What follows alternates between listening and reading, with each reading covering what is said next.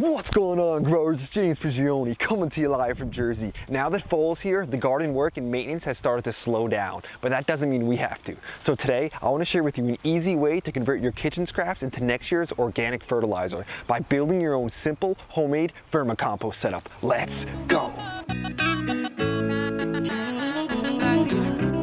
Now is a great time to build your own worm bin. This way, when spring rolls around, we'll have some worm castings to add to our garden, and we'll be able to make our own vermicompost tea. Most of us still have leftover scraps from our garden. Yeah, we have our compost piles going, but this worm bin is going to be an additional way to take our waste and allow nature, through the worms, to convert that into beautiful black gold, perfect for our soil. Building our own vermicompost setup doesn't have to be expensive. It doesn't have to be complicated. We don't want to overthink it too much. What we want to do is create an ideal environment for these worms to thrive and to decompose our food while also reproducing in there. This way we can add additional bins if we'd like to. What we will need to start our setup is an opaque storage bin. 18 gallons is about as small as you want to go. We want to have adequate space in there for enough oxygen to get in, which we'll get into even more later. And we're going to need a lid for that, and also an additional lid at the bottom or something to catch the worm juice as it drains out.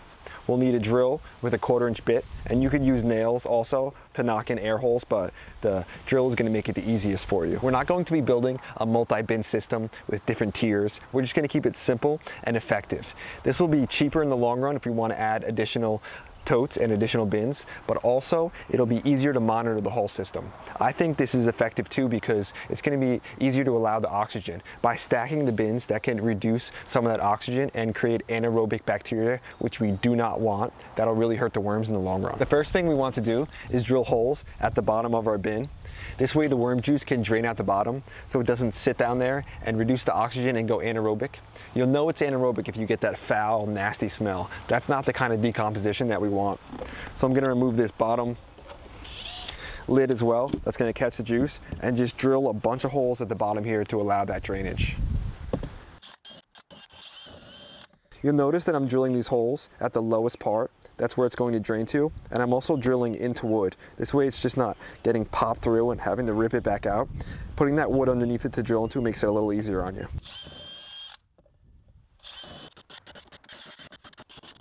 Now that's finished. I put a bunch of them in there. We'd rather have too many than not enough.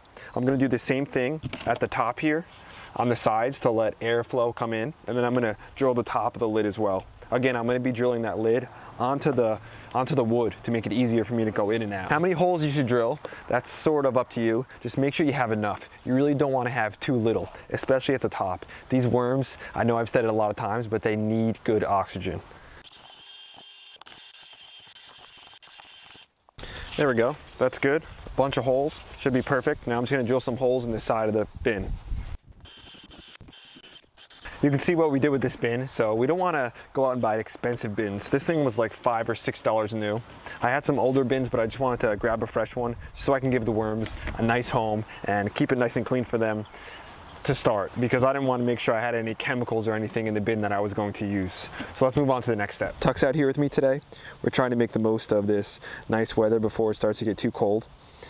And the next thing we want to move on to is the bedding for the worm bin, where they're going to live. So the most ideal thing to use is some homemade compost, something that's almost finished. That's why I think this time of year is such a good time to build your worm bin.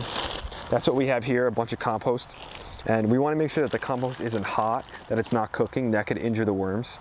So what I did was I came out the other day and I just separated some compost and then put that in a bin. This way the worms will be okay with the temperature of it.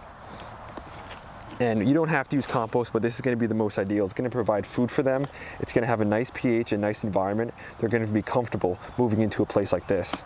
You could start with newspaper and stuff, but you don't want just newspaper when you're first starting. If you don't have homemade compost to use as your bedding, and you're going to be using shredded up newspaper or shredded up cardboard, just make sure you add some garden soil to that to bring some grit in. That will help the worms decompose everything better, and will also add some beneficial bacteria, which will help the worms in the long run. One thing that's super important when putting your bedding in is the depth. We don't want it too deep, or that'll cut off some oxygen. It'll make everything get a little too dense. That's not what we want. So a good amount is about 6 to 8 inches at the bottom. And your compost, it should have a good earthy smell to it. It shouldn't smell bad. Again, that's that sign of the anaerobic bacteria. So I'm just going to be adding some of this homemade compost down here to about 6 to 8 inches. Then after that, we'll have everything set up where we can start bringing our worms in. Now you may be wondering, where do we get these worms from? And there are kind of worms that are actually best for this kind of thing. Yes, there are worms that are best, and those are the red wigglers. You can go out to your garden and harvest some of them, but that's going to take a little bit of time. You're going to have to wait for those to reproduce till you can get a full worm bin set, enough to actually decompose a bin like this. The best thing to do, in my opinion, is to start a system, is to order 500 to 1,000 worms for a size like this from a reputable company. And I'm going to start with 1,000. What that's going to do is to get this thing whole kick-started. Once they start really doing well and reproducing, I'll be able to start an additional bin without having to purchase any more worms. And the red wigglers are going to be the best for a number of reasons. One thing is that they actually like staying in the top part of the soil, and they're not territorial like your night crawlers could be. We're almost finished getting this compost transferred from one bin to the next, making sure we're getting the right height, and I'm taking out any of the big sticks and stuff that are in here. And again, how many worms or bins you're going to need is going to be based on how much food you're eating. It's all going to be on weight. So for instance, we're going to start with 1,000 red wigglers, which is about 1 pound. Like I mentioned, they'll eat half of their body weight every single day. So that's about 0.5 pounds of food they'll eat every day. We want to feed these once every week. So that's going to be about 3.5 pounds a week in order to maintain those 1,000 red wiggler worms. If you are eating less food, then you can go with maybe about 500 worms. And I'm going to be making sure I try to pack the food in here to make sure that they can continue to reproduce and continue to do well. You don't want to put too much in, but it's something you have to learn over time. It's something you'll get a feel for. The worms will actually maintain their population based on how much food and how much space they have. So if you just want to stick with 500, or if you just want to stick with, if you're only producing about half of a pound or a pound of food, then just keep adding that into your bin once a week, and your worms will actually start to develop that regulation. They'll regulate themselves and their population based on how much space and how much food you're giving them. I plan on giving them more, as much as they can eat, so they will reproduce quick and I can create more and more bins. We have all the compost transferred in. It looks great. Now it's time to add these worms. We're going to add these 1,000. I got them from Uncle Jim's Worm Farm. Great reviews. Other people said it's a good place to use, so we're going to add these in.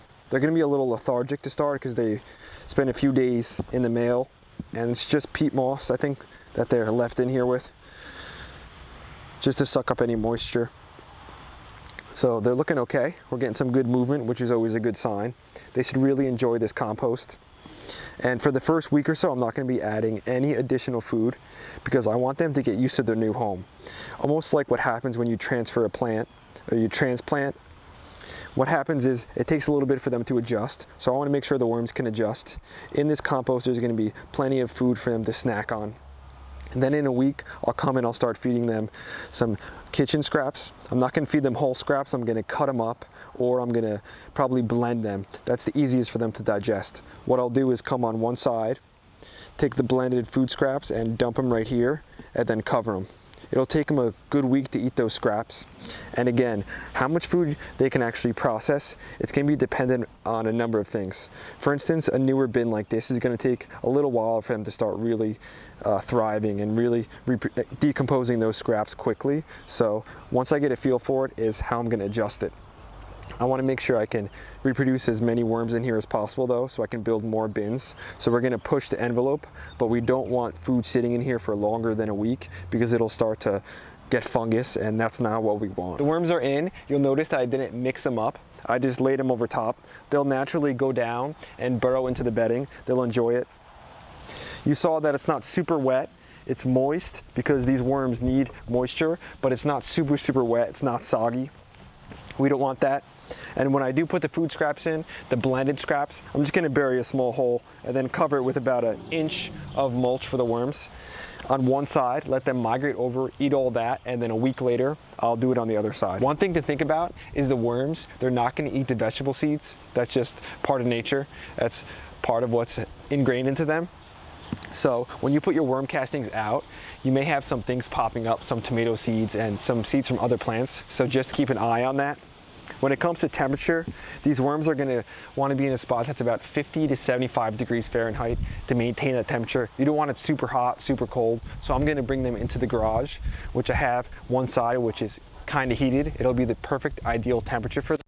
So what I'll do is pop the lid on and then put that base underneath it, let the worms settle in and let them start going to work and doing what they do best. A few things you don't want to feed to your worms are fatty foods, foods that are salty, anything with really vinegar in it, or even citrus, because the citrus is actually going to be antimicrobial, and these worms like eating food that is breaking down, that's rotting.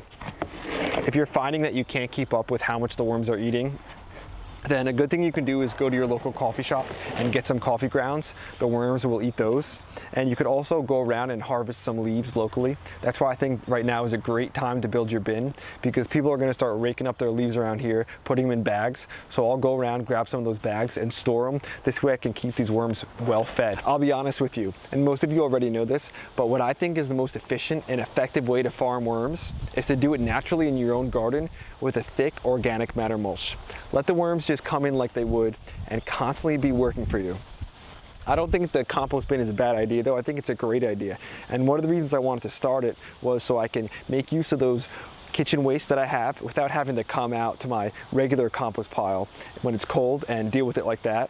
But also I want to get that worm casting so I can make some worm compost tea, which is going to be so beneficial for my garden next year. I'm going to be spraying it on my plants as a foliar feed, putting it down low, and just using those worm castings in my raised bed too. So I think it's a great addition. I don't think it's something that can supply 2 food forests like I have, but working in combination with having the worms work naturally out here and then having them work inside for me, I think that's just going to be great. I think it's going to be beneficial, and I think it's something that, you know, any true gardener loves to do. They love to take advantage of things like kitchen waste and converting that into gold, into soil fertility, into something that's going to grow more and more food for us. The worms have been in here for a few minutes. I wanted to show you how they've migrated down. You don't see much up top here anymore as I move. There's some squirming around there, but they're settling down. They're starting to move into the compost too. So they're really going to love this stuff. And I'm excited to give them a nice home. We're going to be waiting a week, like I said, till I give them food, but soon I'll update you guys later, and then I'll be expanding, adding more and more bins. Okay, a few days have passed and the worms are well adjusted to the new location. Now I'm going to be adding some food. If you just started with newspaper or cardboard, you want to make sure you put the food in right when you get the worm bin starting. They have to have something to eat. But because I have this compost in, this allowed them to have adequate food while they were adjusting to their new home. The worms are doing real well. The dryness up top here is still some of that peat moss from the initial pouring in, but the worms are all scattered through here. Really enjoying the soil consistency, or the compost. Again, homemade compost is going to be your best bet to start, but you can start with newspaper scraps and cardboard, things like that. So the worms are down there working. Now that a few days have passed, I'm going to pour some food scraps in. Just dig a little down like that, like I did. And then we're going to pour these blended up scraps. We blended these up. This is going to make it a lot easier for the worms to digest. Pour it right in there.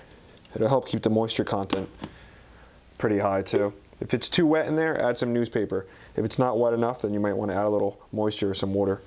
We'll just cover that back up. Just like that. And then in about a week or so, we'll put food on this side and then cover that up. We'll just keep alternating side to side.